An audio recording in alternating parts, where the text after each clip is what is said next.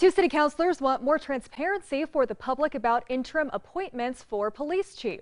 Councilor Brooke Bassan says there's currently no policy on the books for what should be considered a reasonable amount of time for a vacancy for an interim appointment. This resolution would require the mayor to make an appointment or interim appointment for police chief within 24 hours of a vacancy. And when there is an interim appointment, the mayor must provide documentation explaining the status of the selection process. The resolution will be brought up at the next Public Safety Committee meeting.